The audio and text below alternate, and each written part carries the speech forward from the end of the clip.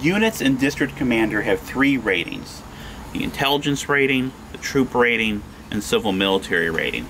As you might expect, these impact their ability to complete missions. Let's say this government stack is performing a patrol mission against insurgents that are hiding in the underground box trying to flush them out. That's going to be a function of their intelligence rating. We're going to compare the government total. We're going to add up all the intelligence ratings in that stack to the lowest intelligence rating in the enemy stack. The insurgent player knows what that is, but I don't. So I don't know exactly how much I need to do. But I know I want a higher total. Now the insurgent has another benefit in that they're going to add the terrain modifier for the area. Now both of us might have assets in our stacks. These aren't units. They don't necessarily have ratings for everything, but they have something that'll help us in these situations. So this detective might have just one more question, and that's going to give me +2 to my intelligence rating for that mission, for that stack.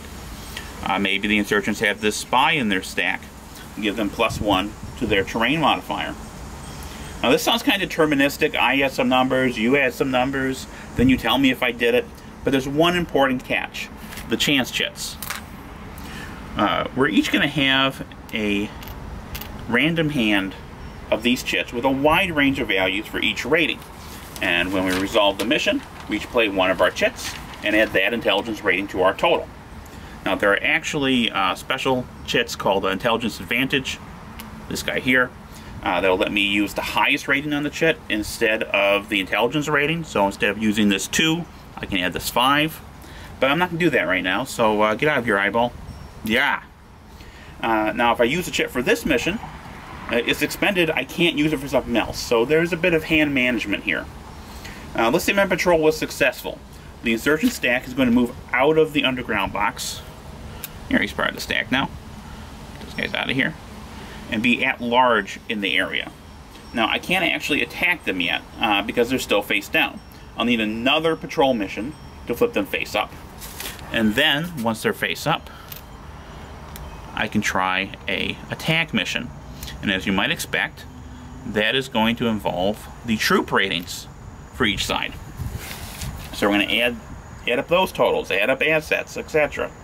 Now, the high total is going to win, but how the total is arrived at matters, because the loser of the battle is going to take losses equal to the difference between each side's natural troop ratings. My units plus assets versus your units plus assets. So in this case, we have 1, 2, 3, 4, 5 versus 1, 2, 3, 4. So I'll do 1 hit against the insurgents, eliminating a unit. The winner is going to take losses equal to the difference between the troop ratings on the chits that are played, the chance chits. So I don't want to pick the highest chance chit in my hand, with the one with the highest TR rating, because the other side might pick something low. Both sides have a blank chit with 0 for all ratings. So if they played that and I played this, I'm doing 1 hit on them, and the difference is 5. I'm suffering 5 hits. I don't want that. I also don't want to create some kind of mega can't lose stack with, that does super amount of hits, because if I wipe out the other side and there are hits left over in excess of this population number, then the area becomes terrorized. And as you can tell from the skull marker, that's not great. Now patrol, attack, these are tactical missions, and a stack can do them over and over again on the same turn. They're short term. There are also non-tactical missions,